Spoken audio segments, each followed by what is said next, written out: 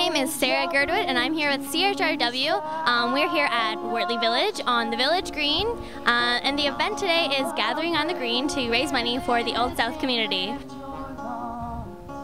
This is Gary Brown, and he is the event coordinator and organizer of Gathering on the Green, one of many I understand. But Gary, could you tell us a bit about the fundraiser and what the proceeds go to? Sure. This is the Old South Community Organization's 31st annual Gathering on the Green. It's a fundraiser put on by the Community Association, and pretty well every vendor you see here is actually from Old South. Yeah, we raise money. All the money we raise goes back into the community. Over the last 10 years, we've raised over $55,000. A lot of it goes back into the community lunch programs at the churches. We purchase school playground equipment. Sometimes we retree the schools. So all the money comes back into the community, and that is raised by the community. So it really is a fantastic event and a big advertisement for Old South life. And we're now here with Julia and Terry, and they were just performing on the stage at the Gathering on the Green. And I'd just like to ask you guys a couple questions about your music. So, like, what is your style?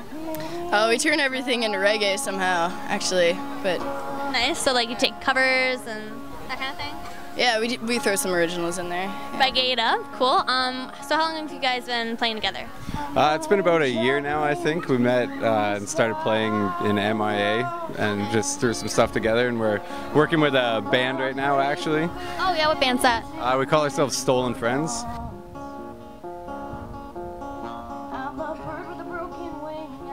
So I'm here with Melody, who is a member of the London Clay Arts Centre, and she's going to tell us a bit about how these beautiful pieces are made. A lot of the pieces we have here are made with slab work. These pieces right here, right now, are made by Jen Jack, and they're done with her grandmother's lace. She rolls out the pieces and molds them and folds them to the directions that she wants to make these beautiful bowls. A lot of the other pieces are done on the wheel work. You can do many things with wheel work. You can also take the piece and finish when you're trimming it. You can carve it and add glazes to different colors and textures and give variety. This is Jessica, and she is from Reforest, London, and she's going to tell us about what they're doing here at the booth. I see there's a lot of trees around, so I have a good guess, but let us know what you're about. Hi, so we're here today in support of the Million Tree Challenge, and we're selling trees. We like to bring them into the community and make it really easy for people to plant trees in their yards. So we're offering them at really good prices. And this is in support of the Million Tree Challenge. Okay, could you tell us about that? Sure. So the Million Tree Challenge started in 2011, and the idea is that we're empowering Londoners to help us plant 1 million trees in 10 years in London. And that's any tree planted in London since 2011 can count towards the challenge, but you need to go onto milliontrees.ca and register. I might drop rain between